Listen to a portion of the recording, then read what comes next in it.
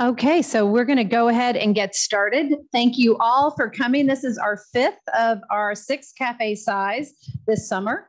We've got a number of supporters in the audience too, and I want to thank you all for all you do to support the work that we do. I especially want to thank, what's the next one? H.M. Payson. So H.M. Payson, we've had a long-term partnership with them. They're awesome. Chris Flower's son works for H.M. Payson, which is probably why H.M. Payson has been sticking with us forever. Chris and Deezy Flower. He was one of the people that raised his hand. So they support the Cafe Size series every year, and we're so grateful for them. They are a main financial company. Excellent. Next one. So for those of you, we've got a number of people, actually quite a few people online. So if you, which I should be standing over here, you would think I would have learned how to do this. It's the 5th time. So for those of you online, if there are any questions you have, you can put them in, hit the question and answer button, and we will take a break midway through and at the end, and we'll answer those questions. And for those of you here, if you have any questions, we'll be walking around with the microphone so you can ask them.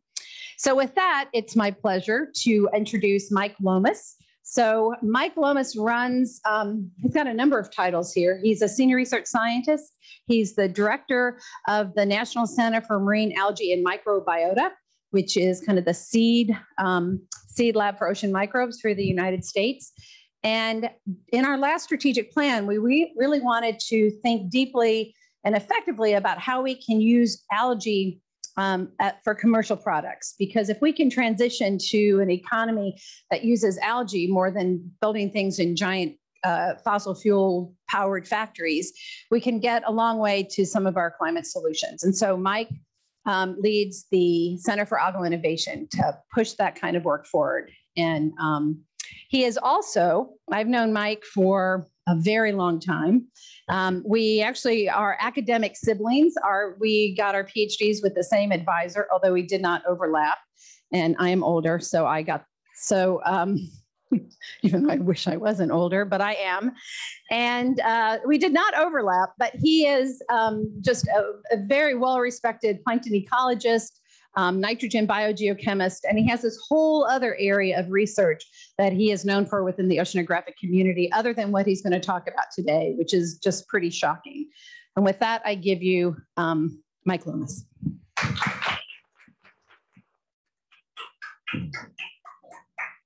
Thank you, Debbie, especially for not saying how many decades we've known each other. Thank you, everyone, for being here tonight. So in the next 2 blocks of 20 minutes, I'm going to talk to you about, as Debbie said, the centers that I direct and the way in which we use them to leverage business and academic partnerships to drive a blue economy. So why am I here? Because Debbie said that I'm an oceanographer as well in part-time. For 3 decades or so, roughly speaking, I've been studying how algae work for us as society in the oceans, how they control our climate, how they produce the oxygen we breathe, how they support the fisheries that we enjoy. But in that process, I've had some great opportunities, spending 8 weeks at sea on an icebreaker, listening to the repetitive crack, bang, thumb as we're going through ice, intentionally chasing storms where the whole goal is to actually find those storm events that create 30-foot waves that wash over the stern of the vessel because we want to know what mixing does in the ocean, and meeting and working with an amazing group of people. The problem is through all of that 30 years of science, I found it difficult to convey the importance of it because it's so intangible. This is just one example of the complicated mess that is oceanography. And to try to explain this is 30 years of science, and I'm never going to be able to do it in the next 40. So what I'm going to do is rather talk to you about the motivation over the last decade of how I've been trying to rethink how algae can actually work for society, but now something much closer to home, much closer to each of us. And that's how we can use algae to create products or be used in processes that we touch and feel every day. For example, green chemicals in the foods we may eat or the products we put on our skin, bioplastics to replace the synthetic versions. I grew up where Dow Chemical's tagline was better living through chemistry. Yes, but we can use algae for that chemistry as opposed to test tubes and flasks. Health supplements, looking at processes like bioremediation, bioenergy, carbon capture. So I'm going to talk about these things of how this drives me to keep thinking how we work with businesses. So to start, I should just get everybody on the same page that when I use the term algae, I mean both microalgae and macroalgae. Microalgae are the algae you cannot see individual cells with the unaided eye, but you see their effects. For example, harmful algal blooms are commonly driven by microalgae. The food that we use to grow shellfish in aquaculture scenarios, that's microalgae. So you can see the water's colored, but you can't see the individual cells for the most part. That slime on the rocks when you're looking through the intertidal pools along the coast of Maine, many of the things that make up that slime coat are microalgae. Macroalgae, in contrast, you can see, right? They're the kelps, the rockweeds, the ulvas, things of that nature. So with that definition of algae out there, show of hands, pop quiz, who thinks they could name 5 products that are made out of algae or algae is included in making? Seriously? Okay, well, all right. So this will make this quick. So one of the common things, right, again, being as old as I need to be, remember GNC producing spirulina, this superfood where they pressed it into these pills. Well, now pills are out of fad, so we put it in our smoothies. Or if you're in Europe, they actually will make burgers out of it, you know, spirulina burgers. That's a common one probably people have seen in some shape or form. Kelp as a direct form of food. If you like sushi, you're eating kelp, you're eating seaweed, macroalgae. These 2 examples here, the kelp bottle and the kelp in the bag, those are actually kelp harvested from the coast of Maine by Maine companies and then sold in some of our local supermarkets. If you use toothpaste or you like ice cream, which I hope is everybody in the room, you are using a product that actually has an extract from algae in it, carrageenan. As we get older, we need nutritional supplements to keep us going, to keep us looking young and beautiful. A lot of supplements will come from microalgae as well as macroalgae. And if you look close in your supermarket, there's a particular brand of organic milk called Horizon Milk, where their primary benefit is the inclusion of a fatty acid derived from microalgae to fortify the milk. So those are the ones you may know. There's a lot that you probably don't know. Did you know that algae are included in cosmetics? Actually, oil of Olay in the 1970s started including algal extracts in their cosmetic creams. If you go to Europe, you will actually find that they extract the blue pigment from a particular type of algae to make blue hamburger buns. It's much nicer, or sorry, blue veggie burger buns. It's much nicer when it's the Betty Crocker blue frosting, but I couldn't find a good picture of that. There's a company in California that actually used microalgae to produce the basic polymer or plastic monomers to make flip-flops in the cores of surfboards. And when the algae have their blue pigment extracted, they take what's left and they actually make printable ink out of it. That's that living ink. And now we're starting to see that algae are being creating or being used to create fiber products for t-shirts and the plastics to make those disposable ponchos that everybody needs at the theme parks when you're there and it's sunny and 10 seconds later it's raining. So those are ones you may not know, but that's just the tip of the iceberg. There are all kinds of areas that algae can fit into. Biofertilizers and stimulants. These are either extracts of algae or maybe even the algae themselves that can be added to soil to stimulate the growth of terrestrial crop roots. Aquaculture, this one's probably fairly obvious for Maine. Feeding shellfish or being used in the culture of finfish, which I'll talk about as one of my examples later on. There's industrial biomaterials. So we can use greases and oils synthetically, but we can also make those from algae, for example. As I already mentioned, there's the human health chemicals, biochemicals, supplements, nutritional things such as that. We can use algae to remediate our wastewater streams, whether they're domestic wastewater or industrial wastewater.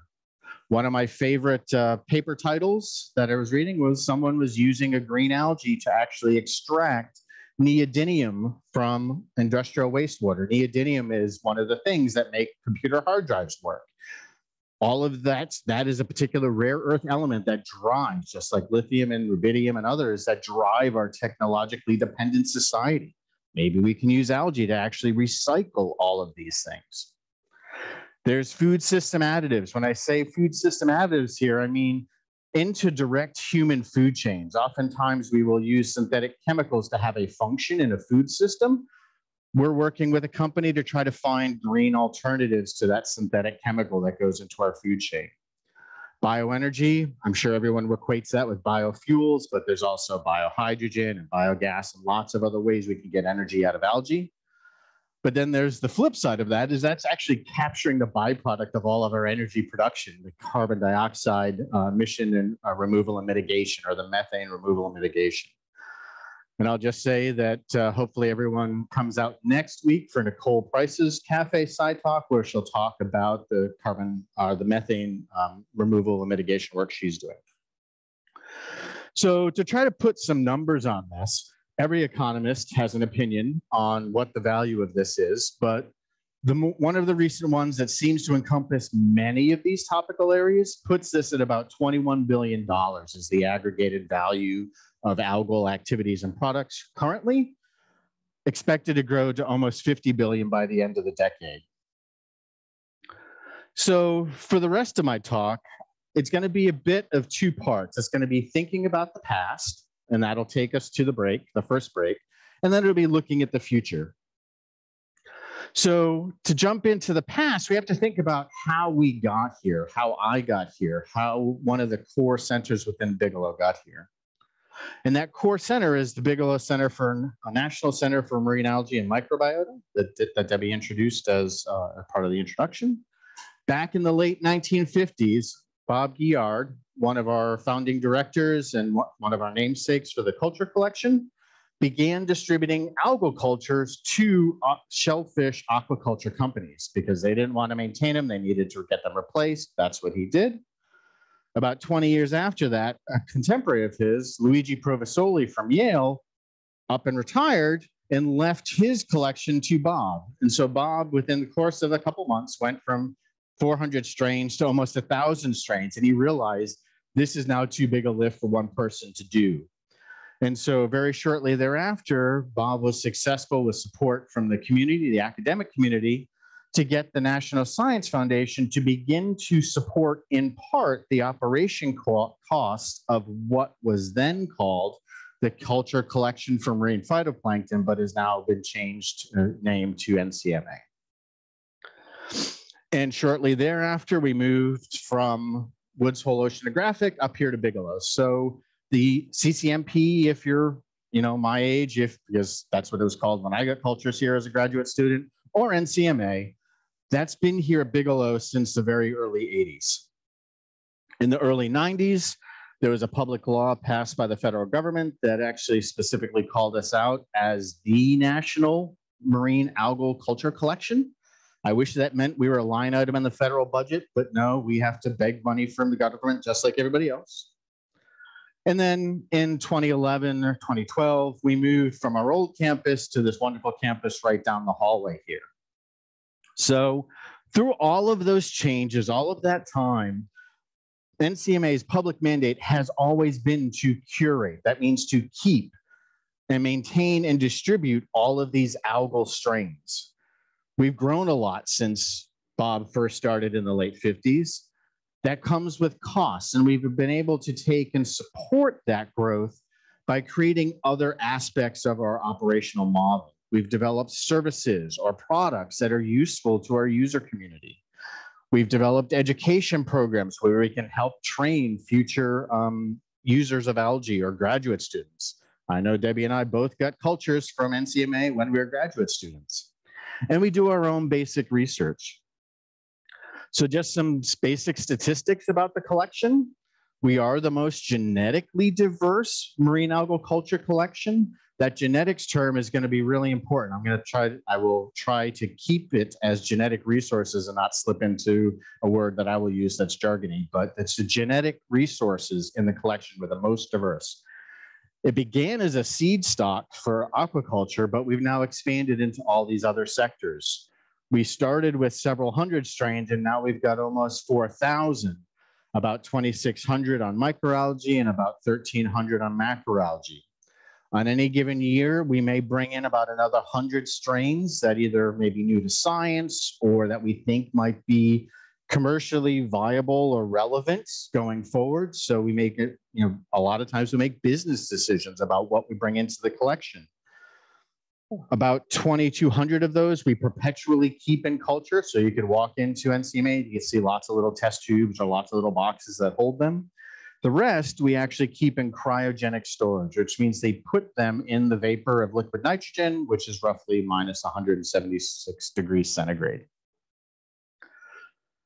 These strains have been collected from all over the world's oceans, some inland coastal saltwater seas, as well as a few freshwater stragglers. We then distribute them back globally. So here are two maps, the United States on the left and the world on the right. If it's colored green or some shade of green, we have distributed to that state or to that country. The density of the color green is just a scale bar for how many times we distribute it. But basically, we distribute to, on average, in the last year, 37 of the 50 US states and 40 of the roughly 190 or 91 countries around the world. All of that activity, all of that distribution gets amplified when academics or even companies are writing about the work they're doing with our algae. This is a graph from the NCMA Google Scholar page that shows from 1991, when data were first started to be collected and curated, up to the present of how many times in a year our cultures are cited in a publication or our name, the NCMA name, is cited in a year. It averages out to be about, currently in the last couple of years, 28 citations in a year. So in the time that I've been talking to you, in a day, which means we now have 3 or 4 more citations just in the time I've been talking to you. So all of that activity, the size, scope, scale, scientific activity that's coming out of our collection is what helps drive global innovation in algae. And this map is just a sort of standard way in which that innovation usually works. As academics are driven by curiosity, they do something, they say, gee whiz, isn't that interesting? And they publish something. And companies will sit there and they will take and say, not only is it interesting, but that might be valuable. I might make a product out of that. And so there's this transition from that curiosity to that innovation and ultimately to a socioeconomic output. I would argue in the past, distant past, to at least not more than 10 years recent, that process has been a bit clogged, in part because companies wanted to control their own knowledge, we call that their intellectual property, because that is the foundation that their companies are evaluated upon. And so academics are filling up the top of our funnel here, but the companies are forming, in effect, sort of a filter, and they're only letting a few that they think can be viable through. Once they do more testing, they realize that becomes even fewer, and then you get a random product or two that comes out. But over the last 10 years or so, we've been seeing some changes that might suggest that model is changing. So this is a graph of since 1995, when our records were digitized, which means that was easy for me to get my hands on them. I didn't have to look through all the old typewritten reports that show the percentage of our cultures that are distributed to companies directly. And so that's that blue set of bars at the bottom. And in the last decade, that's increased substantially. Companies are coming directly to us to get algae upon which they are exploring for product development, which is a very big shift because they used to bioprospect all of their own thing because they felt the need to control it entirely right from the get-go. Another thing that's changed is we're starting to see more and more co-authored papers. What I mean by that are papers that will have at least one academic person on the author list and one company affiliated person on the author list, suggesting there's a lot more direct collaboration between companies and academics in whatever topic of algae they're publishing. Also, the federal government is helping here. And I'm just going to draw your attention to the bottom two lines. These are, the darker blue is the amount of funding and the lighter blue is the sort of the seed funding for a program that actually really helps enable the much more direct collaboration between academics and companies. This particular program allows academics to be upwards of half the budget that actually have a formal relationship perhaps already. So that's a set of programs within the federal government that are actually increasing over time, suggesting the federal government is supporting a change in how companies and academics actively work together as opposed to passively rob and steal each other's ideas. And so I would argue that funnel that used to be clogged has now either actively or passively, businesses are moving to the front of the line, to the front of the funnel. They're contributing to those ideas, which, and not being gatekeepers, which now allows many more ideas to come through, leading to many more new products or potentially even companies. So as an example of that, this more effective and efficient pipeline is business growth. This is data for Western Europe. In the green bars are the number of new companies per year that are formed. In the blue line is the cumulative sum of all the companies that happen to be around for that given year. The US hasn't created a comparable compilation, but some of the initial compilations that I've done suggest that the same thing is happening in the US. But the story holds true that over the last 10, 15 years, there's really been a marked jump in the number of new companies that are actually being formed around algae. And I would posit that part of that is because of this change in mindset of how academics and companies work together. That decline post 2016 probably is a bit of a scaling artifact because 2016 was such a productive year from terms of forming new companies. And so we can't rule out that there are particular spikes in funding or particular initiatives or things like that that may actually lead to spikes in this graph. But overall, there's definitely a lot more company formation and translation of knowledge, academic knowledge out to companies and impacts. And so I think with that, I reached my first 20-minute break. I hope I didn't start my clock on time, but I think I'm close. Questions? We had one online. What are some of the logistical challenges of keeping the algae and then distributing them around the world? So the question was what are the logistical challenges with one, keeping the algae alive, and then two, shipping them around the world? That is probably actually our second biggest logistical challenge. Keeping something from overheating as it goes from Maine to the center of Texas is really, really hard. So one of our curators, Mark, he spends a lot of time looking at the weather. We've invested heavily in basically getting styrofoam boxes that we will use. We realize styrofoam isn't great, but if we have to keep it controlled to go to Texas, we take and go a little bit more to try to do that. If it's just going down the road to Maine somewhere, we'll just take and put it in a FedEx envelope with just a cool pack. So we basically gauge our shipping and our shipping methods by the weather globally. The chart you showed, 15, 16, and 17 were pretty much peak years for business and for, what do you think drove that? And is it replicable? Yeah, so I think there's two things that drove it.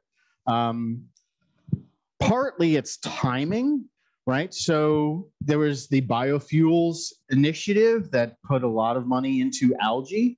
That created probably that first shoulder. There were a few other initiatives. But there's inherently a time lag between when federal governments or investments happen and companies are formed. So I think part of it is a time lag, but embedded on that time lag is federal government investment. And we're starting to see, for sure in the US, a lot more federal agency investment that are actually putting more money in there, and academics are being more creative, and so they're being part of that company formation. And so I think that those are the two reasons why that spike happened. And that could also be why 17, 18, and 19 are tailing off, is that they, maybe it's a lack of or reduction in funding, or maybe it's just that's that lag. Maybe it's a 3-year lag between funding and company formation.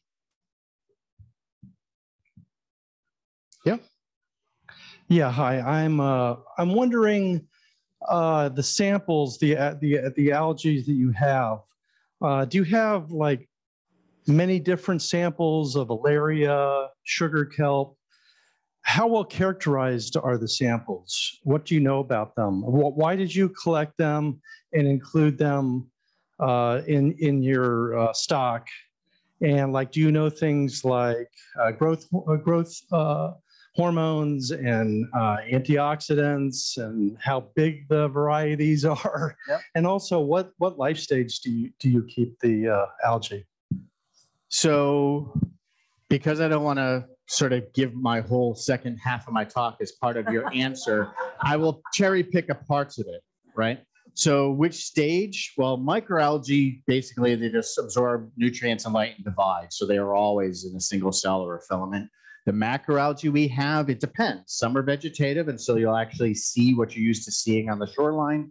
Our kelps, we actually have as gametophytes because they can be bred for trait A, B, or C down the road. So depends upon the algae is what form they're kept in. Why do we have them?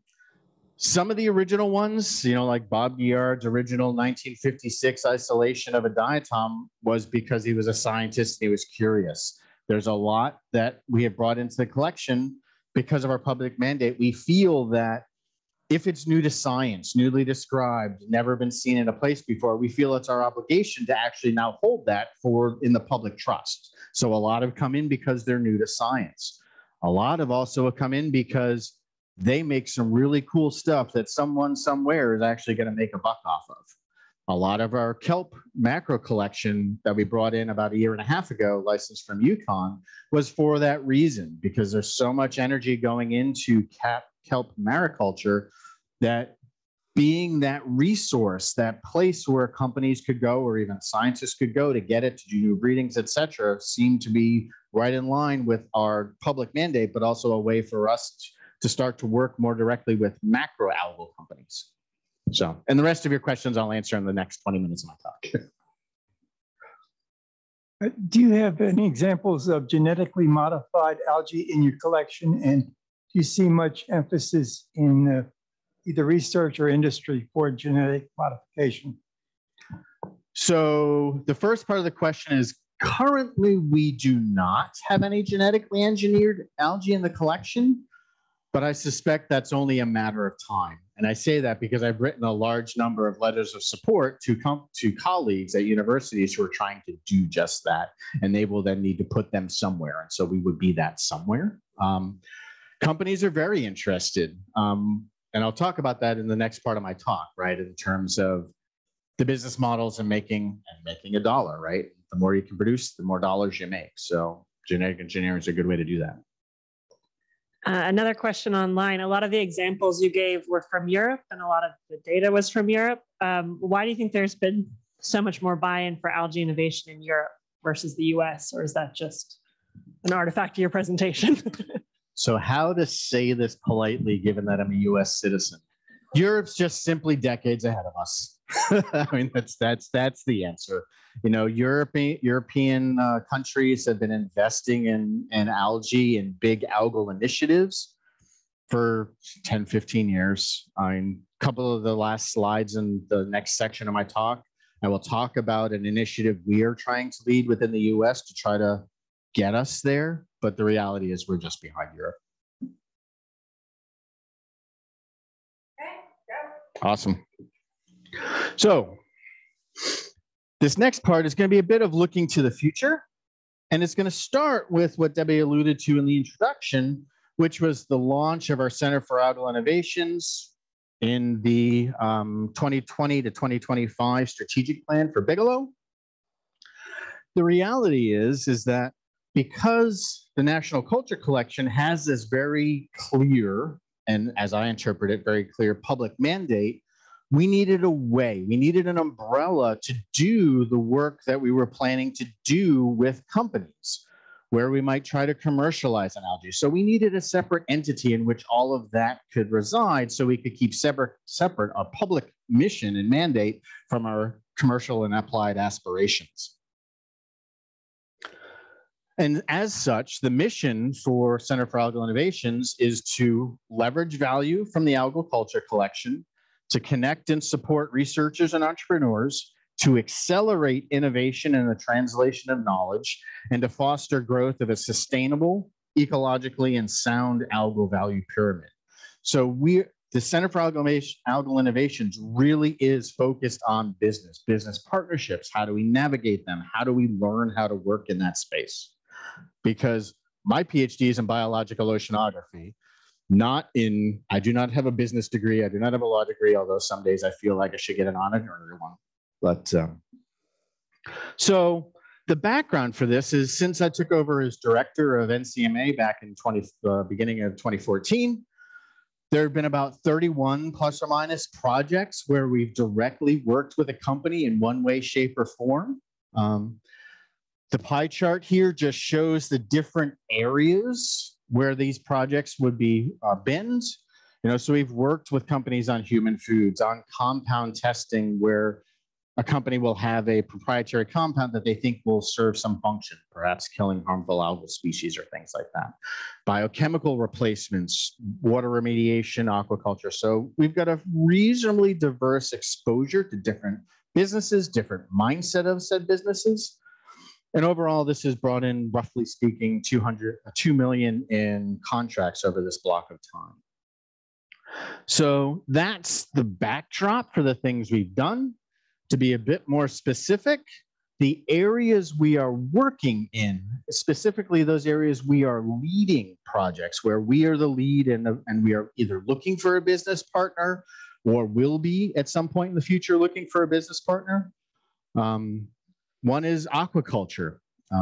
We do a lot of work with shellfish aquaculture, but we're leading our own development in the area of finfish aquaculture. And that'll be one of the examples I'll talk about in a little bit.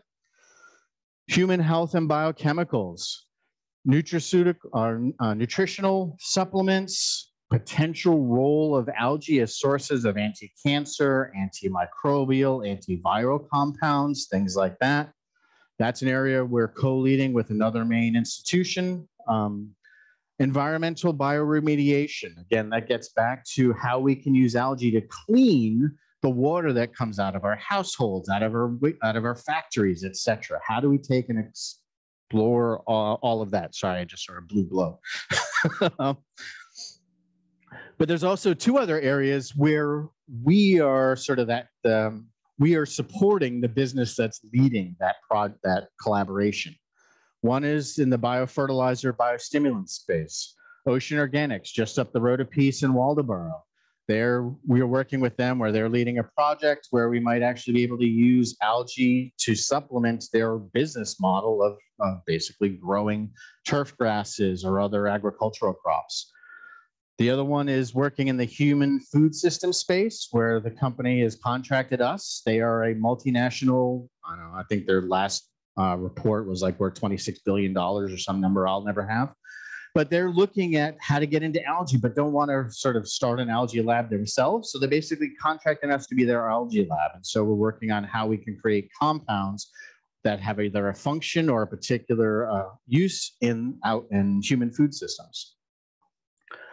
So with that context in the background and which areas we're working in, I'm going to give you 3 examples of different types of business partnership models, or this BPM that I use, in which we're engaged. And I just list them here so you can see them right from the outset.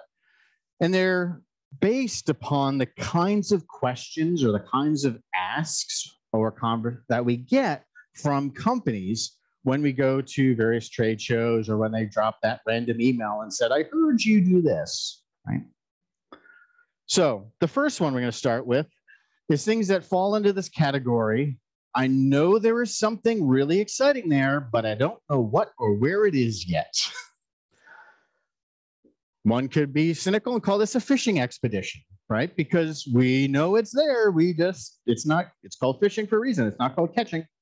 So this is an example of a chart, sometimes called a heat map, but a chart where across from left to right, every column is a specific compound produced by algae, and each row is a different algae. So basically you create this lookup table between compounds and algal types. And I should have said that I can't give you the details because many of these things, because they're with businesses, are under confidentiality agreements. So I have to use these general examples of what these relationships look like. But this is a common one where people want to know all the compounds that algae make and which ones make them so that they can go in and basically look up, in a sense, what they want and where to get it. So I'm going to give you an example. Oxidaic acid. Oxidaic acid is an enzyme inhibitor. It's used quite commonly to understand intracellular signaling pathways in biomedicine. It's actually isolated from dinoflagellates, which are microalgae. And so in an example like this, if you knew the compound or you saw something interesting, you could go in, you could look at the compound, and then you could look to see which algae has it. And perhaps that's a novel algae. Perhaps it's one that's never been shown to produce it before. Or maybe it's one that grows better, grows faster, produces more of it, something like that, that allows you to be something unique that you may then be able to develop a business model around on the production side of things. The benefits of this are that once you create this table, you've got that data, right? You can say, okay, these 3 months, it's going to be this compound. The next 3 months, it's going to be that compound. I've got an intern. Go look and dig. Tell me the coolest thing, right? It's data that you can put your hands on, and you can keep going back and mine it forever. And given the fact that algae produce thousands of compounds, quite literally, these are lifetimes worth of work that one could do. The challenge is this is not cheap. It costs a lot of money to do these activities. And because it's starting from the point of view of, I know there's something there, but I don't know what or where, most of the new startup companies for algae don't have the financial wherewithal to actually do this kind of work. So by default, this approach is coming from those big multi-billion-dollar conglomerates that have very large R&D budgets to basically go down this path. So the second one are things that fall under that category of, I know what I'm looking for, I know what compound it is, I know what I want to find, but I just don't know where to find it. Where in the algal life do I find it? And so I'm going to give you two examples. One is less extreme, but still economically important, and the other is much more extreme. And I should say for these two examples, in all cases, the algae that I'm going to be talking about were all grown under the same environmental conditions. So the differences you see and that I'll be talking about are because of the underlying genetics of the organism, which is why it's important that to have algae as a genetic resource center. And I'll sort of keep coming back to that a few times over the rest of the talk. So this first example is a strain of a genera of algae called Pavlova. It's commonly used in aquaculture. It's pretty common all over the global ocean. What's unique about it is it produces a very specific fatty acid profile that several companies have been very, very interested in replicating. And so they came to us and say, okay, I know what the fatty acid profile is, but I don't know which algae have it. So we suggested to them that, well, this genera, Pavlova, has that profile. Let's look into it. Oftentimes, in that first example, there'll be just one representative of a particular species. Here in this example, we have 10 representatives of that genus of Pavlova, and so we screen them all. And so what we can see is, for example, number 7 has the lowest amount of all 10, and number 9 has the highest. If you are trying to create a business and a financial model where you're producing a fatty acid for a nutritional supplement, producing it more and faster is key. So if you happen to only have data for strain 7, you might scratch your head and say, well, that's just not going to be financially viable. But if you had the data for 9, you might actually come up with different conclusions. So understanding that they are all genetically different, even though taxonomically they're the same. This next example is a bit more stark. It's much more binary in that sense.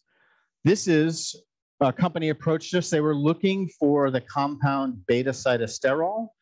Beta-cytosterol is a cholesterol inhibitor. It is also a putative anti-cancer agent, specifically for prostate cancer. And so we took the same approach. We kind of knew where the compounds would, what we knew, generally speaking, from our knowledge, where to look for the compounds. So we looked into this particular genus and species called Hydrosigma acacio. This case, we had 12 of them, and 6 of them didn't really produce it at all, but the rest actually had amazingly high levels. So again, it's that same thing. If you only had one representative in your fishing expedition, just like when you go fishing, you catch that 6-inch bass, but you know there's a 16-incher in there somewhere, right? Depending upon which one you choose, you may make you may go down a wrong hole or may go down the right hole from a business point of view. The third one is, I know which algae can provide the particular function or compound that I want, but what about the cost? How do I actually make it financially viable? And so this example is an example that we ourselves are leading. This is in the area of finfish aquaculture. Show of hands who like salmon? Awesome. Future customers. So what makes salmon valuable is the presence of a particular compound called astaxanthin. It's what makes the salmon flesh those shades of pink. Producing it naturally from algae is really expensive, which means almost all aquaculture facilities use a synthetic version, basically, dye in a flask, which is why the labels have to say color added, because it really is a dye. It doesn't function the same way. It's not as bioavailable. It doesn't provide all the same human health benefits as if it were naturally produced, but it's only 1/5 the cost. So if you've got a business model, you go with the cheap thing more often. But we know that salmon can get this naturally from things like krill and shrimp, which have a lot. They have 24 or 1,200 units of this compound astaxanthin, whereas salmon only have 5. But we know there's a specific green algae that actually produces 40,000 units. If we can find a way to grow that algae effectively and efficiently and put it back into salmon feed, we can replace the synthetic version and perhaps do it cost effectively. The challenge? That algae only produces it when you've really irritated it, right? When you've stressed it out. And as a result, it makes a cyst. That cyst survives the salmon gut. So quite literally, 80% of what goes in one end goes out the other. So you have to put in a lot to just at that little bit. We are pursuing a project where we know something about the biology of this organism, where we think we can take and do it better, improve that retention efficiency. So we have chosen to self-fund this project, and so we are moving it along. In the process, we've learned a lot about how to think from the end back. We've learned a lot about how to file provisional patents. We've learned a lot about how to think of how we can position ourselves for licensing this once we get there. So this is not a business partnership yet, but I hope we will get to a business partnership. And so that'll be another way in which we translate dollars back into the institution and the core facilities. So the benefits are all of those things. The challenges are, you got to pay for it, right? When you choose to self-fund things, where's the money going to come from? Oftentimes, people say, well, go to grants. Well, this might be a bit too applied for many grants.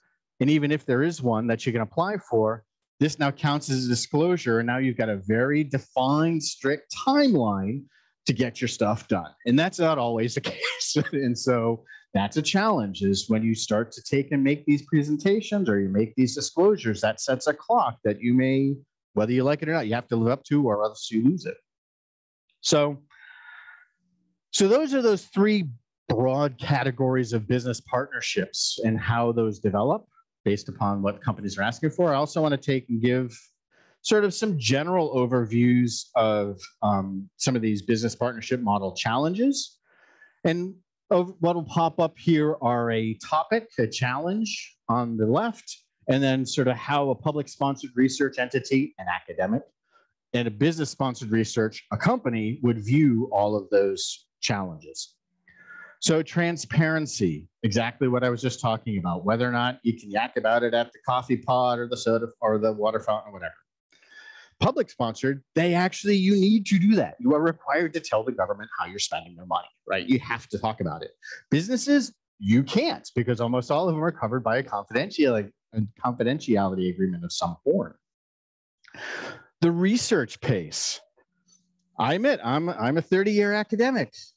I slowly wander my way through the oceans of the world. You know, if I solve it too quick, I'm out of a job. Why would I solve it quick? Companies, they want fast. They want to get there because their primary research driver for an academic is curiosity. I'm just curious. I want to go here and try this. Companies, they want that outcome. They want that product. They want that process. And if it's not going to work, they want to know before they put millions of dollars into it. And so that their financial model is like that, right? Academics, right? I mean, those of you who have done academic research, you know, you're okay with writing a bigger budget and sort of doing things that way. Companies, streamlines, no frills, nothing. Just what's the cheapest way to get me my answer, right? So it's fundamentally different philosophy of how you get there and how you pay, what it's going to cost to get there. So those are some general ones that occur across all of those examples I gave you. There's one specific one that I do want to take and focus a little bit more time on, and that gets back to this intellectual property, right? That's the foundation that values all companies, right? Because they convert that intellectual property into value by selling a product or having a process or whatever the case might be.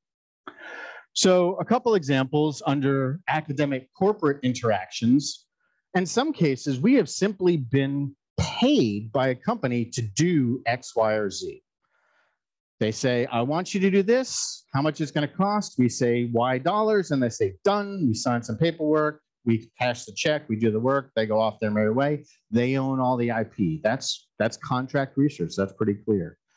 Sponsored research, where they ask our opinion. They want to try to pull some knowledge out of our brains to help them move forward better. How do we actually value what they're pulling out of our heads? That's this in-kind activity. How do I value my time to look through the literature? Or how do I value my time or the curator's time to see what we're learning? That's really important because if you don't get that valuation right, either you get hurt because you don't capture as much of the intellectual property value as you could, or if you really undervalue it, someone could probably take a look and say, you're now giving preferential treatment to company X because you are giving them a subsidy of sorts, which is, again, not really cool to do. Same thing can apply to academics. When academics work with academics, this usually happens when there's overlapping skill sets, but where you start from square one being, I want to be. So you're trying to function like a business, but you're really two academic institutions. You still have to figure out that valuation of that in kind so you capture right value for your own institution and you don't run afoul of rules of working with undervaluation and underappreciation. So it's not just products, it's not just processes, there's other services. Oftentimes, most of this is contract work, but oftentimes companies just want you to do something for them. For example, keep in long-term storage their cultures. This may be because it's part of a risk management strategy for them. It could be as part of a patent filing process. We hold a lot of organisms for other companies so that they don't have to, so they have a backup plan. Oftentimes, they want us to be impartial testers. The value of their product is the ability to say, NCMA tested this and it worked. Ta-da! We are that gold star of testing. And licensing. This is really important because over the last decade, companies aren't always going out and bioprospecting on their own. They're bioprospecting our collection down the hallway, which means we need to be able to license it to them, which gets back to the temporary layers degree. So how do we keep working with businesses to enable the blue economy? Well, I would argue that we're going to propose the fourth great evolution in agriculture. First was nomads to farmers. Second was using fertilizers and crop rotations from the 1970s. The third one was biotech. The fourth one is we're going to get aquatic and we're going to go national. So NCMA has led a large-scale National Science Foundation infrastructure proposal called the Algal Library and Genetic Information Network, AlGeNet, to basically connect the 4 public algal genetic resource centers across the country so that we can function as one unit, so that we can do things in a harmonized way, in a standardized way, especially when it comes to interacting with businesses. So we can take and bring in the right support services, whether it's data scientists from the Roux Institute or educators from the Algae Foundation or protocol developers from Louisiana State, to basically make one national US algal endeavor, much like Europe is doing. Why? Well, because within the 4 existing centers, there's about 10,000 genetic strains of algae. Each one produces thousands of compounds per strain. They all have diverse behaviors and biologies. They all have unique genomes. Some of those genomes are bigger than the human genome. And there's a massive potential for genetic engineering. You add that all up, and that is a huge big data problem if we want to use that knowledge and that resource effectively. So if some of you were here last week for Nick Record's Big Data Talk, you can just sort of understand where that's coming from. So part of this activity is to take and build upon what we've already done, but now have a collected, coordinated vision going forward to get to data that we can then use to jumpstart the US specific algal economy. Part of that will be the new Center for Innovation and Education, which will be right out that way, where some of our activities will be supported, our education activities and things like that in that new center. So what can you do? Well, you can keep an eye out for those really weird algal products like your blue veggie burger bun. You can come visit NCMA CAI and see what we're doing. We're right down the hallway there. You can actually challenge us with thinking about your favorite business proposition, because I'm pretty sure there's a way algae can be used to fix every problem sooner or later. And I would be remiss if I did not take and acknowledge the massive team that sits within NCMA and CAI to do all the actual work, giving me the opportunity to stand here and pontificate with you guys tonight. And with that, I'll end my talk.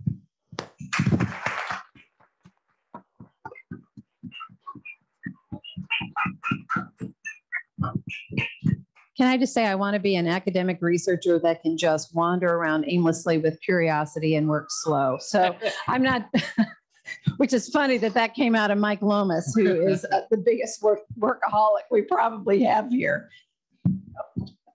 So we had another question online about NCMAs. How do you source or scope for new strains of interest? And how do you go about adding new species to your collection, especially balancing the strains that you might think might be of interest, that we know are of interest, versus ones that you think might be of interest in the future? Excellent question. So how do we source them? This is where me being an oceanographer helps. I can go to all of my oceanographic friends, and it's as simple as sending them a 1-liter bottle with some liquid in the bottom and say, please collect me on water and send it back. Here's our FedEx code. And then we'll try to isolate things from it, especially if they're going to parts of the ocean where we are thin on isolations. How do we make the decisions? Let's say we're amazingly successful and isolate a lot of things. How do we decide what to keep? Mostly it's driven by science. You know, is it new to science? Is it an organism we may have, but it's from a new region? The other part is I spend a lot of time looking at publications and seeing all these papers that say, oh, I grew strain X from the coast of India and I extracted it, I put it on a cancer cell and it killed it. Well, if we know what that is, maybe that's worth looking at. And we just find some way to choose our management roles like cryopreservation or suboptimal culturing storage as a way to try to cut the costs of keeping them so we can make minimally impactful financial decisions. I actually have a question. So one of the things that always concerned me is some of the cultures, they've been in culture for a very long time. So it could be an open ocean species that is used to living in a desert, and we've been feeding it yummy media for years and years. Has anyone done a study to look and I don't know, you'd have to go back at preserved samples to try to see how, if the genetic changes that long-term culturing. Yep. So there's one example of how that exact problem came to be. There was one specific diatom, Thalassia pseudoanana, that was sequenced back in the early 2000s. It might have even been 2000. Back in 2014 or 15, a postdoc in the lab that actually did the sequencing wrote to us and said, "Do you sure you've got the right strain?" Because they couldn't find half the genes in the original sequencing annotation. They must have evolved because everything else lined up. So that's one example of where it came to be. That's exactly why we need to develop new more high throughput tools like cryopreservation, because then we can freeze them in whatever condition. One, it doesn't cost as much to maintain them because they're not paying people to transfer them, but then they're not dividing. Microalgae, when they divide, depending upon which ones they are, they may divide once every day or once every 3 days. The moral of that story is in a year, they will go through almost as many evolutionary divisions as all of humans in all of human history. There's a lot of chance for mutations and loss of genes. So.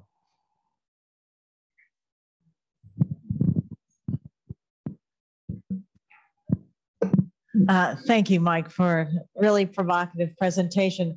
As a researcher, I don't usually think of people getting their PhDs as individuals who, as you said, are ready to go and intersect with the business world, unless they go right into industry and work for a pharmaceutical company. How does a little jewel of a lab that's internationally known, that sits here in East Boothbay, connect with businesses in a way that allow you to have that synergy? How are you guys doing that and getting sort of those dialogues happening? Is that in scientific meetings, or give us a little hint at the secret sauce that gets the stuff going? Well, I don't know if it's a secret sauce or not. Part of it comes from our longevity, right? We've been around as a center for 40 years. So word of mouth is huge, right?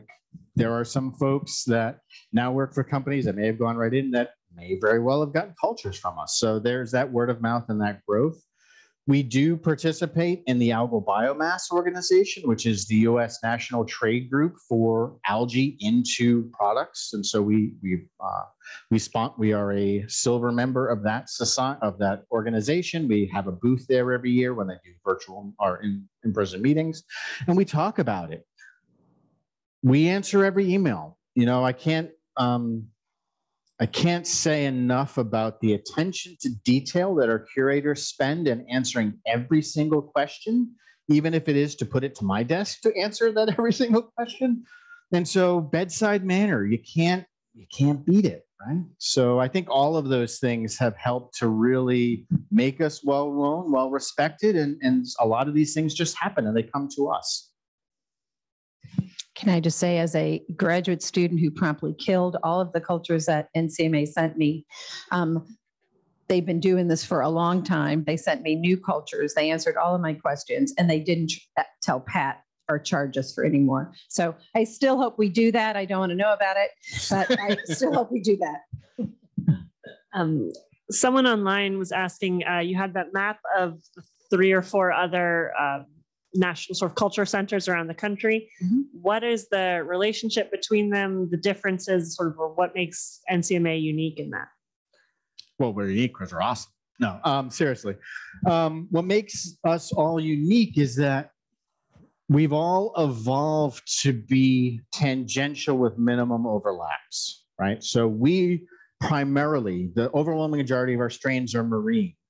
The North Carolina collection, the Algal Resources collection, marine or freshwater, they only hold harmful algal species, only those algae that produce toxins. We have many of theirs and they have many of ours, but they don't have the benign ones. The University of Texas Culture Collection, they have overwhelmingly freshwater ones. The Macroalgal Center, Alta Seeds, is primarily focused on macroalgal breeding for conservation purposes. So we all share a common language, we all share a common purpose, but we're not sitting on top of each other, which actually allows us to all work together quite effectively. We also have Mike Lomas. So when they thought about doing a national program, it was really clear who should lead that, and that was Mike. So I'm going to brag on Mike. Okay. Any other questions? So thank you so much, Mike. Thank you, everyone.